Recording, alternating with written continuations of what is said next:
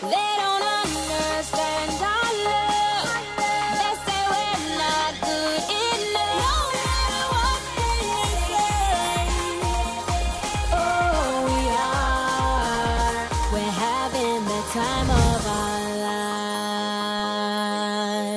lives. Nigeria has a paid maternity leave of 16 weeks at 100% of women's salary at the federal level. However, most private sector establishments give 12 weeks with 100% pay.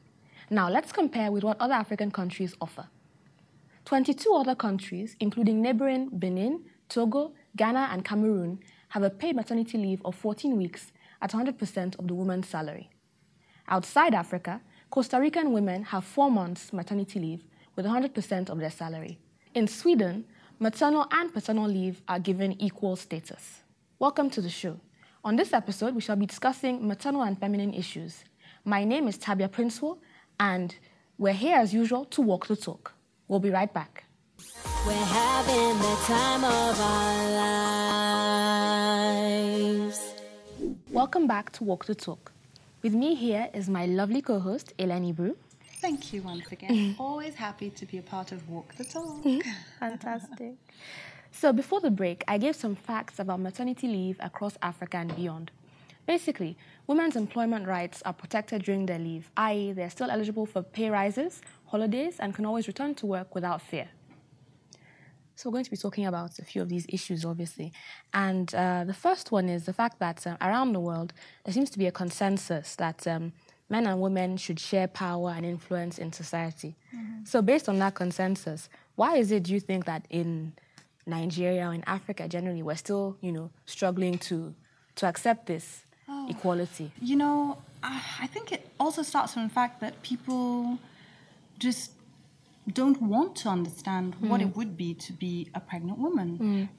Some will want to see it as if it's an illness, like an affliction almost, and some would want to make it seem as if it's really not that much of a big deal. Why are you claiming that you're tired or you need time off or whatever? Or you need to rest. I know, pushing you to the limit. Here they tell you, all right, you're only entitled to this much leave. But even with that, there would be some employers who would make you feel almost as if you were committing a crime. Yeah, an offense. Or that you're lazy. Exactly. Why would you want to take time off? Almost, how dare you? You're a machine, surely. Aren't I paying you a salary? Exactly. Everywhere in the world, they're doing things to make sure that the employee is happy. Happiness is a really big deal now in Europe. I think they've gone through enough depression cases and seen too many suicide, people, all sorts. Yeah. Too many people visiting your local psychiatrist and so on. Everyone seeking for help. All these kind of therapies. So it's for us here also to see that society is evolving. More and more women are working, be it in an office, running their own businesses, trying to just be themselves. And these policies or a certain understanding has to come into play. I mean, as you well know, maternal issues are not the only thing that women are concerned about. Yes, definitely. In this environment. No, definitely. And I mean, I think what you said is very true because when you look at it from the point of view of the pursuit of happiness, I mean, it's in the American Constitution. Everyone is legally, spiritually, originally endowed with the right to want to be happy. You deserve to be happy, And in this environment, as you said, it's a case whereby, you're lucky to be happy. Happiness comes with money, age, or, a host of factors that really should not come into play at all, especially when we talk about women. So I wanted us to also touch on the fact that, when you mentioned, more understanding for women, shouldn't it come from women as well? I mean, women pushing for these things. Which are we really, do you think we're really doing that? It should, but sometimes you find that, let's say an office environment, you would sometimes, not always, obviously, because we're not here to stereotype either. Yes, exactly. Sometimes you would find that the people who should understand you are the least understanding. Exactly. No, definitely, I really agree with you. And I think there are also other, silent policies that affect, women. I'm thinking of, the stereotype, behind rape. They say, it's because of the way she was dressed. Which is not It's ridiculous. The world has moved on from this belief that your clothing, tight trousers, a skirt, I don't know, a blouse that you may have unbuttoned right here, that this meant an open invitation, almost a free-for-all. I mean, it's just, it's silly. There's really no other word. Well, no, I agree. It is the person's, I don't know, it should just be communication. Yeah. If it's a no, it's a no. There's nothing, no way you can spin it. No means no. Fighting it off means no. Pushing away means no. Trying to move away means no. No. I mean, it's fine if, you know, you have a dress code that states, okay, for example, you're working in, I don't know, let's say a bank. Obviously, you don't want people coming in halter necks and spaghetti strap dresses, which makes sense. But then I feel that dress codes also, in a way, they kind of stereotype women and make it seem as if, you know, people are unable to control their roving eyes when they see your body. Yeah, which is just ridiculous. We're not dealing with children. Exactly. The only children can literally, I don't know. Or teenagers who get excited and you want to lunch for the chocolate. You're supposed to be able to control yourself. Exactly. And that is part of the problems here. The lack of control. And then on the other part, the lack of enough self-esteem to be able to carry things through. How do you get policies put into place to protect yourself against rape? Because we're talking about adults. Or even sexual harassment in the workplace. I don't even know if there's anything, because in many offices, you know, they have some form of, they have, you know, bylaws or whatever. But then even when you complain, very often you find that the woman would be seen as the guilty party, so to speak. And it's just, you know, I find it really hard to understand also, because in a work environment, everybody is there, you all have your tasks. Where is it written that you invading my personal space? Exactly, personal space. Or, you know, overstepping your boundaries, I'm just supposed to accept it. Yes. Because I'm a woman. Yeah, because I'm a woman. That's literally the only reason. I believe that things should actually be done to have real protection for women. And we all know where and who the people are who are meant to protect our interests. No, definitely. As citizens. Definitely. I think, you know, one day we'll have maybe someone from the house. If any of you ladies are watching, open invitation. We'd love to, you know, discuss a lot of these issues with you, because it's, I mean, I think it's time for us to begin to talk about ways of protecting ourselves as women, because no one is going to do it for us. Time for a commercial break. But when we come back, we'll meet our guests for today, so don't go away. We're having the time of our lives. Welcome back. One of our guests today is a woman known in the fight for civil rights and particularly the development of women in Africa. Both her parents made the ultimate sacrifice to enable democracy in Nigeria. Please welcome Hafsat Abiola-Costello to the program. Our other guest, Dr. Akudo Anyanwu Ikemba, is the Chief Executive Officer and founder of Friends Africa, the Pan-African organization that fights AIDS, tuberculosis, and malaria. In 2012, she was honored as a young global leader. The announcement was made by the World Economic Forum. Welcome. Thank you very much. Lovely to have you here. Yes. Okay, so we're talking about maternal and feminine issues. So the first question I want to ask you both is basically that, you know, if motherhood is so central to the African definition of womanhood, why is it still so difficult to provide, you know, optimum and adequate health care for women generally? I think in our case here in Nigeria and in many African countries, we haven't quite prioritized social issues, and we haven't put healthcare at the forefront of our political agenda. And I think that if it was there, then we would make it a priority. And then secondly, we don't have enough women in leadership positions. And I think the more we have women leading Africa's institutions, the more services and social amenities we'll have for women. But I actually think also that we shouldn't beat ourselves up, because if you take a long view, you'll actually see that we've made a huge amount of progress. So in Ogun State, I'm special advisor to the governor on MDGs. That's the Millennium Development Goals, which is an international compact initiated by the United Nations. And in 2000, when we started the MDG march to lift the poorest people all around the world, the numbers of women dying at childbirth in Nigeria, during childbirth in Nigeria, was about 1,000 women per every 100,000 births. Now the number is down to 350 per every 100,000 births. We're still not at the target that has been set by the UN, which is 250 per every 100,000, but you can see that we've made significant progress. And if you actually consider that in Nigeria, the whole effort around MDG and attaining the targets and goals was not really launched until 2007, when the money from the debt relief was able to enter into the social sector and fund the efforts, then you can see that in just about, 6-7 years, we've made remarkable progress. Certainly there's more to be done, but we can see that we're in the right direction. Dr. Akudo, the next question we want to ask really is, how do we, make this whole idea of inclusive growth, how do we as women, first of all, impact the lives of other women and then also the wider society, so that it's a sort of relationship where we're feeding off of each other's... And we're carrying everyone along as a society and a nation. I think that the African woman generally has been held back by a number of issues.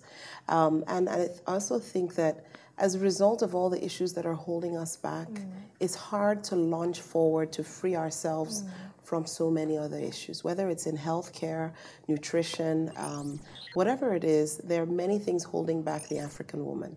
And so fundamentally, I think that there's some crucial conversations that need to be had. I think that we have a lot of cultural practices that hold back African women.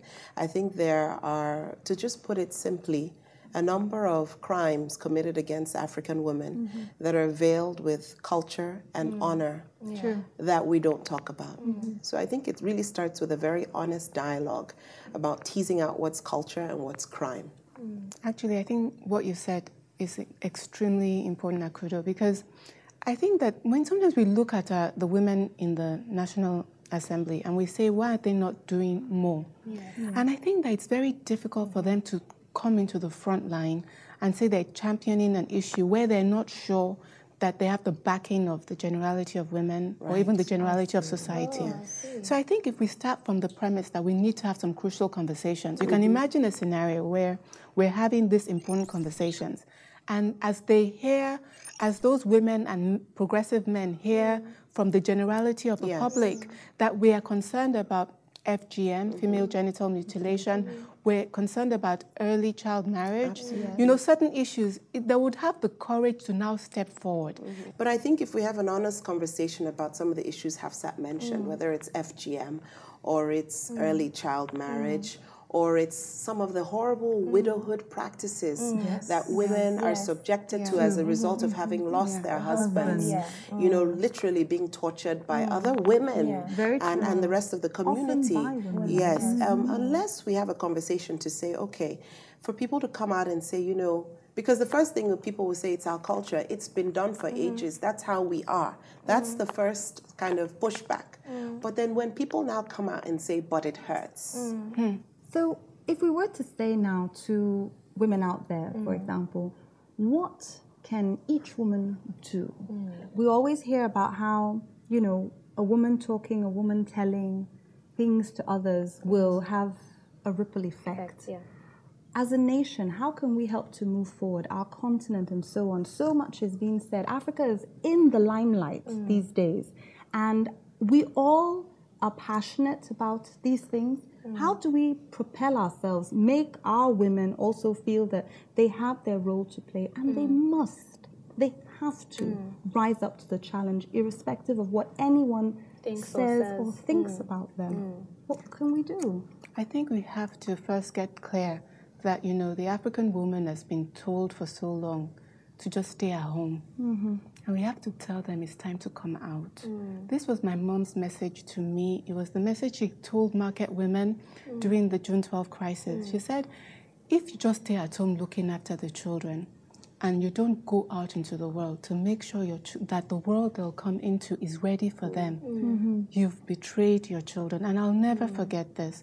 because Nigeria needs us now. Each and every I one think of this is us. something Nigerian women can understand. Because if you say to Nigerian women, come out for yourselves, they will never come. But let them look around them. Look at our poor women on the... You know, you wanted to talk earlier about maternity leave. Yeah. I'm not interested in talking about this. This is important. But when the woman farmer is having a baby and within 2 weeks she's getting back on the farm, I want to first look at how are we going to take care of our poor people. 70% of Nigerians are living under $2 a day. They're not talking about any maternity leave. There's no possibility of maternity leave. Let's take the women in the National Assembly and take them to the villages. Let them see, let them hear the stories, how it is to give birth with only a torchlight and the midwife who doesn't even know to wash her hands and use hot water. You know, let them see what is happening in our communities. And then when they go back to the National Assembly, believe you me, they will speak with such a voice that the whole world will hear. I don't doubt it.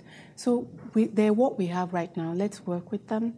And hopefully in time, we will have more women representing us. We must strive for equity in power, in all positions, at local government level, state level, and national level. Very true. I couldn't agree more. I mean, I think she's hit it right on the head. She's spot on. You know, they say that, you know, when you invest in women, women will invest in their communities. So it's time for us to get on with that journey. And women need to say enough is enough. Yes. Women need to start standing up for themselves. And when it hurts, when it brings suffering, we need to speak up. Be vocal. And not just sit back and say, okay, it's the culture, it's the way things are. We need to question aspects of the culture that are actually crime. Thank you so much, ladies, for coming on the show today. It's been amazing, very inspiring and enlightening. So thanks again. And it's always wonderful to have people who know how to walk the talk. Yes. We've been very happy chatting with you. Definitely.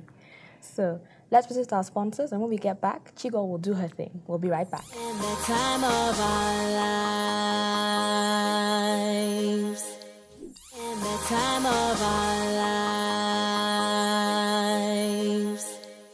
Yes, ladies and gentlemen, boys and girls, baby boys and baby girls, this here girl again, Che God, to give you my understanding about this thing that we're discussing in this thing, you understand? You know, we're talking about women's issues, and how we as women relate to each other. And it's a very bad thing. I've noticed, that we, not very encouragement, of each other. You know, if you see a woman walking down the street and she look really good, do you look at her and say, look at this, winch? Or do you say to yourself, oh, wow, my sister look good? Think to yourself, have you complimented a woman lately? What are you doing to help, each other? We complain about government do this, government do that. But now, look within you, within yourself. Ask yourself, what have I done to move this market forward? This is about market, this is a market. Helping yourself, to go further and further in your life. And as women, if we have this thing on lockdown, that means that our future, everybody's future,